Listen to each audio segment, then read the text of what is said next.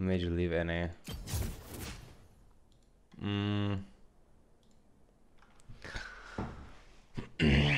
I was just kind of too far away from... I was kind of too far away from like everything, my family, friends. And at the end of the year, I kind of knew I'm going to be together with the girl I'm dating right now.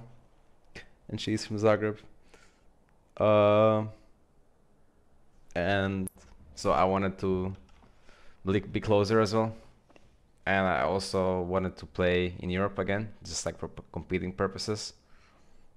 I feel like it's more fun. It's my home, and the mid-laners in Europe are more fun to compete against. I think they're just better, and I think in general my teammates, I would say, are better here than they were in NA, but it's close.